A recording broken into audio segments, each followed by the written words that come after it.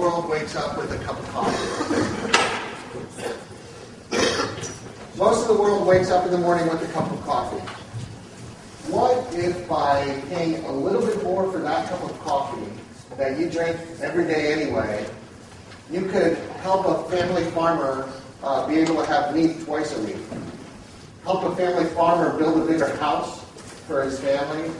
Help a family farmer to increase the number of land that he cultivates every year, being able to provide more for his family? What if you could make that one small change? I'm going to challenge you to involve yourself in the coffee community and do that. You can improve the lives of subsistence coffee farmers in coffee-producing countries just by spending an extra quarter a day. Coffee is the second most traded commodity in the world, next to oil. It's undergoing a boom right now in commodity pricing, which is actually bad for the farmer because it tweaks the system so that it lures farmers into planting more coffee that can be used, and it will ultimately drive to a crash. Right now, the commodity price of coffee is $2.72 a pound. That's nearly twice what it was a year ago. So I'm going to talk to you about coffee and about changing the world through coffee. My shop is on College Hill here in Easton. Where do I come from? I spent a life in education, 17 years coaching the women's college volleyball. After 17 years, I found myself without a job. So I had to find, I'm going to take this from Rich, wherever he is, I had to find my secret system. And coffee was my secret system. Coffee was my redemption. Coffee was my salvation. I started Cosmic Cup in 2005. And as I got into coffee, you hear a lot about different kinds of certifications: fair trade, organic, rainforest, bird friendly, all this kind of thing. And I started to investigate it. And so I learned a lot about fair trade. This is the Fair Trade Certified logo. His name is actually Max Havelaar. Fair trade movement began in Holland. And in Europe, also began with the Mennonite Church. They formed a co-op called 10,000 Villages. They have stores all over the world that you can buy trade goods from third world countries at a fair trade price. In the late 90s, after a plummet in the price of coffee in the early 90s, the Transfair organization was founded, and then a couple of years after that, the Fair Trade Labeling Organization, or FLO. So basically what they do is they certify coffee-producing cooperatives. And they look at their sustainable practices, they look at how the workers are treated, and then they guarantee a fair trade price. The guaranteed fair trade price is 20 cents a pound above what the commodity price is. On the outset, that sounds like a good idea. But, like most agricultural subsidies, it encourages farmers to produce more, which floods the market, driving down the price. And the other problem with the certified fair trade model is it doesn't provide any quality incentives for the farmers. So it almost becomes like encouraging small farmers to go into agribusiness, because their incentive is to produce more coffee, which ultimately drives the price down, and they still only get that 20 cents above fair trade price. And so as I investigated this, I became involved with an importer from New York. Jamie Schoenhoek is with Royal Coffee. And then also my roaster out of Providence, Rhode Island, Rick Kleinfeld from New Harvest Coffee Roasters. And as we advanced along in our professions, our businesses, we talked more about this fair trade model and about different models that could happen. And simultaneously, other coffee roasters and importers were doing the same thing. And this whole idea of direct trade started to come to the forefront. And so direct trade, the basic idea of direct trade is the importer or roaster from the United States fixes a price with the farmer, and then everything else is added on to that after that. In a typical environment, the importer buys the coffee from an exporter at a certain price.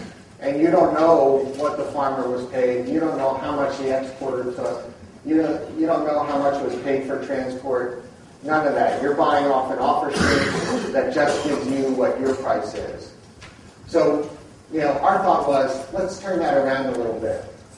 Let's make sure that we know what the price of that coffee was.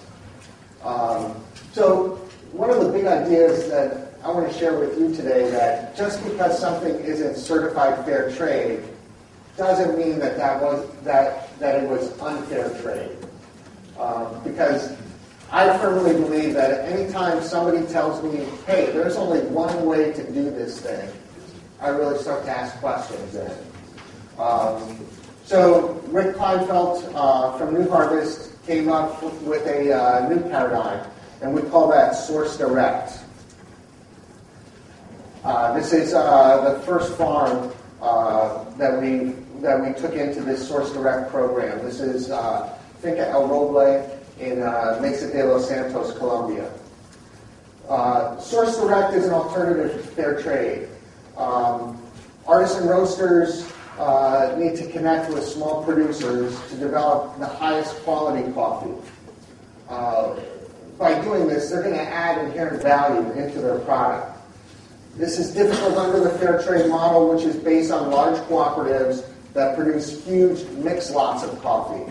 So basically, you have these huge cooperatives, everybody dumps their coffee in together, and it gets sold, and so it kind of waters down the quality of that coffee. Under this model, we consider coffee as an artisan food, and this source direct method is a way for us to achieve new levels of quality with our farmer partners, and also to compensate them fairly for that.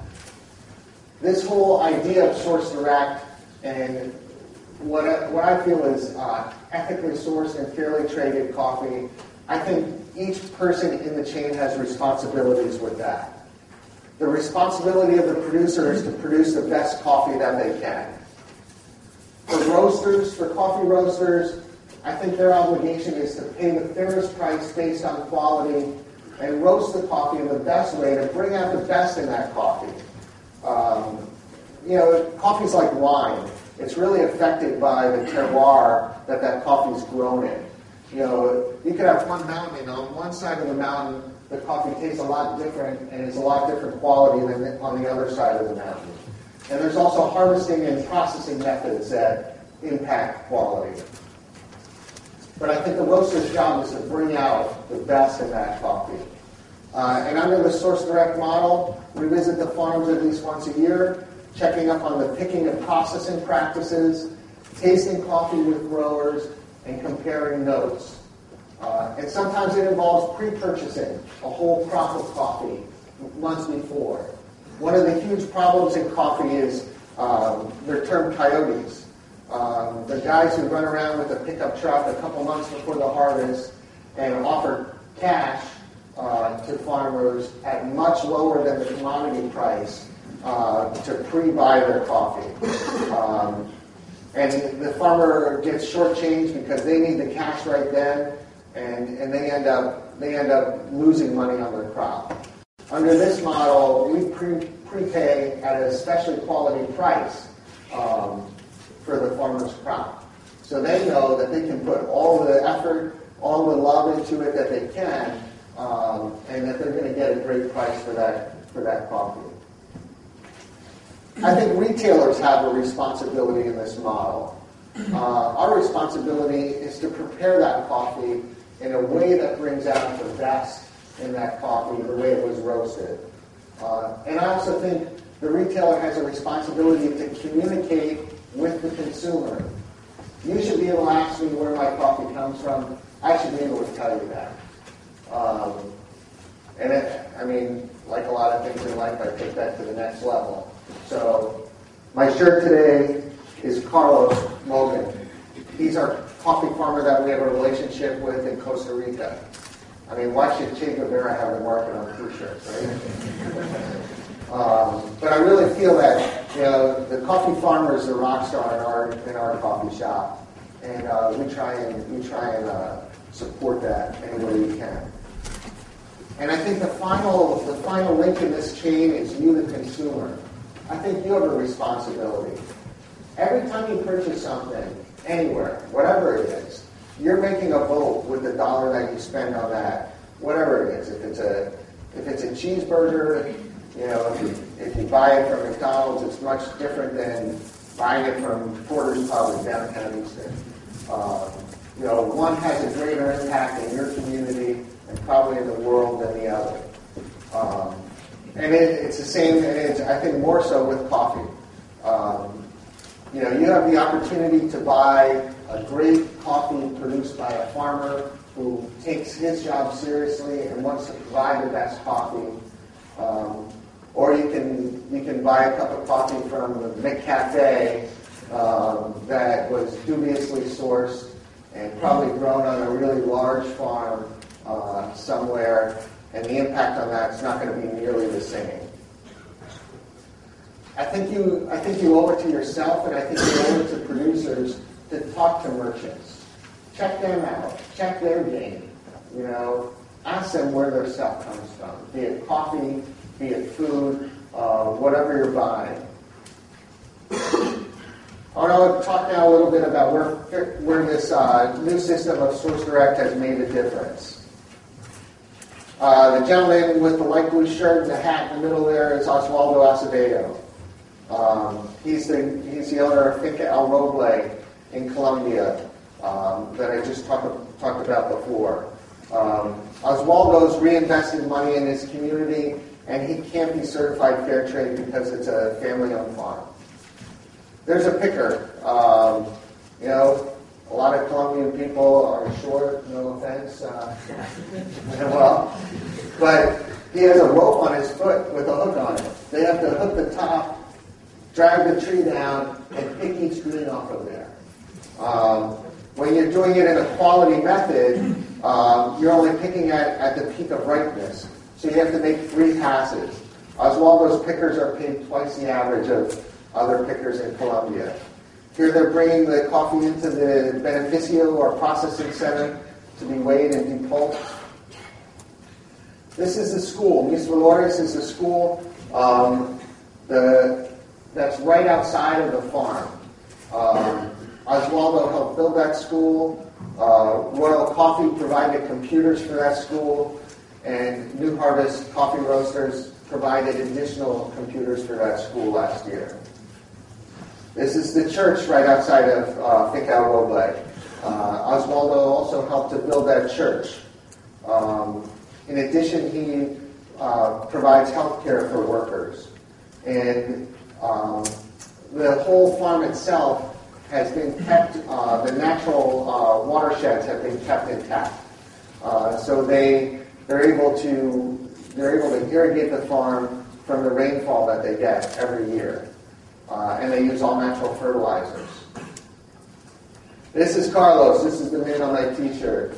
Carlos owns Finca El Alto in the Carazo region of Costa Rica. And he was a Cup of Excellence winner 2 years ago. And that's where I got to know his coffee. And then last year, we bought a whole bunch of his coffee. And this year, we're buying coffee from not only his farm, but his 2 brothers. And this is kind of the magic of this discovering the quality, because through his quality coffee, his brother's plots of land, which are right aside of it, also get the recognition, and now the whole family is getting a better price for their quality. And they've been able to increase their acreage, and also they have more stability because they have a long-term contract to sell that coffee at a higher price. Just last month, I was in Honduras, and these are my buddies Adolfo and Virgilio Portillo. Portillo is a Cup of Excellence winner. and Adolfo is a Cup of Excellence finalist. And the money there, the extra money that they got through Cup of Excellence has made a huge difference in their lives. They've doubled the acreage that they farmed. They've gone from this kind of a house, just a plank board house, to a cinder block house, twice the size. They've been able to build their own beneficio to process their coffee, and their lives are much better for it. This is Esteban Chavez.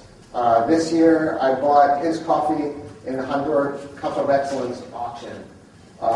And I was able to visit him a month ago. But Esteban used to have to drive a bus in addition to farming coffee.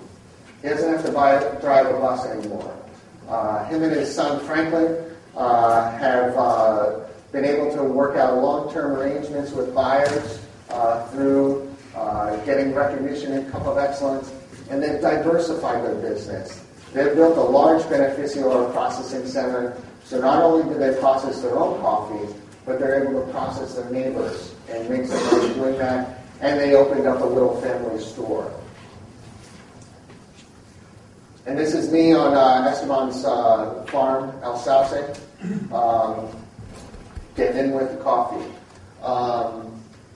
The future for coffee is a little bit sketchy right now because of the volatility of the market. Anytime you have such a big bubble like they're experiencing now, there's going to be a correction at some time. And I think it's by working out a more direct source, working out a better fair trade system, that we can guarantee farmers a sustainable price over time so that their lives are not held hostage to fluctuations in the marketplace. If you build this relationship on trust and teach farmers that if they grow a better quality coffee, they're going to add inherent value to the crop and won't need outside price supports like certifications. And don't get me wrong, I think certifications have their place. I think it's important that every farm sells all their coffee in order to make money, and sometimes to get a better price for the lower quality coffee, something like fair trade makes sense.